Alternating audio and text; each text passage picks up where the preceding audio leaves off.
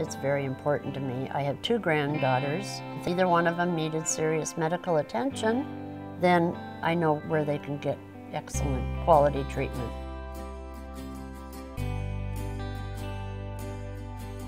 It starts with friends.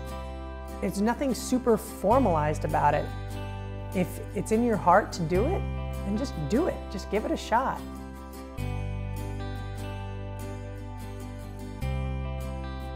I remember as a kid, it's like going to the hospital. It's like my family didn't have medical insurance, and it was one thing to get my needs taken care of, but it was another thing to worry about the bill, and parents shouldn't ever have to worry about their children like that.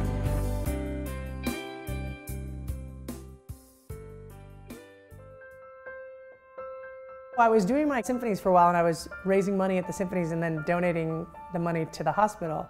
And then a mentor of mine, Phil Smart, he goes, I want you to meet some friends of mine at the foundation. My audience really consisted of fans of my band, high school friends, college friends, soccer team friends, brothers' friends. And then as I did each concert, they grew and grew. And then when I started the Guild, all of a sudden we were organized, and all of a sudden we raised like 10 times the amount we had ever raised. What I've loved is just being surrounded by all sorts of great people with great ideas. I got a call from one of my Guild members right after a concert, and she goes, have you ever thought about doing a symphony about like comic books? And I was like, holy crap, like Symphony of the Superhero. Just so tired of it. Everybody wants so much from me. It turned into this great, probably the best symphony we've had to date.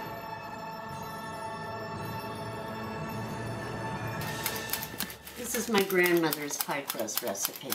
It's been working for, 100 years at least, so why change it now? You'll never find any 2 homemade pies that are exactly alike. Kind of like the kids at the hospital, they're all unique. Whether it be making a blanket or selling a pie or something very simple, and yet it's very rewarding. And that's probably the greatest reward for me. I don't think Bobby Flay would appreciate my knife skills.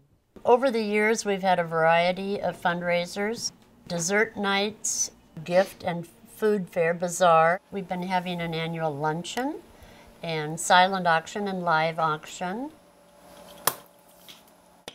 Way to go. With working, you don't have a lot of extra time to donate, but I thought at the time this would be a great thing to keep on the back burner to have in my mind when I retired.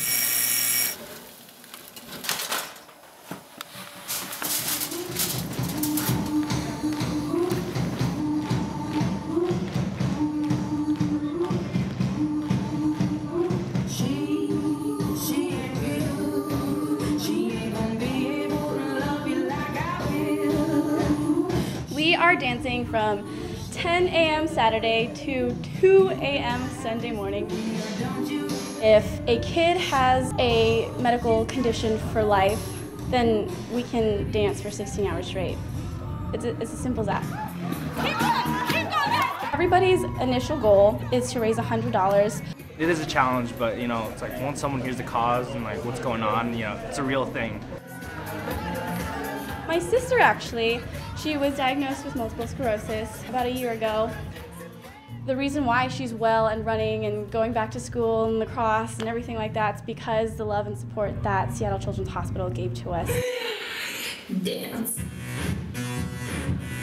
2 days after my 14th birthday, I was diagnosed with type 1 diabetes at Seattle Children's Hospital.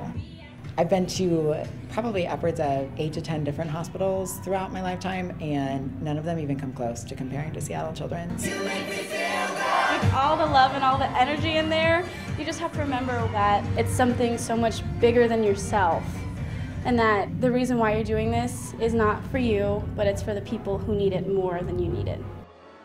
It's just heartbreaking to know what some of these kids are going through. And it gives me great pleasure to know that in some very small way, I can contribute. If you have an idea and you have a vision and people understand why you're doing this, they'll get behind you.